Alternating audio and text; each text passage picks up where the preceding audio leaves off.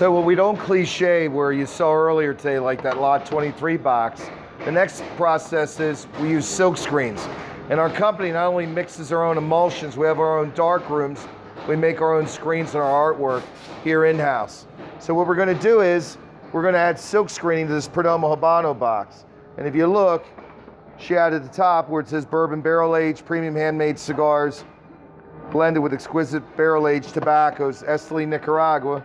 If you look at the front of the box, it's Perdomo Habano Maduro Robusto, and it tells you the size, 5 by 54. So she's gonna do the top and the front of the box, and eventually we'll have the big Perdomo Habano seal.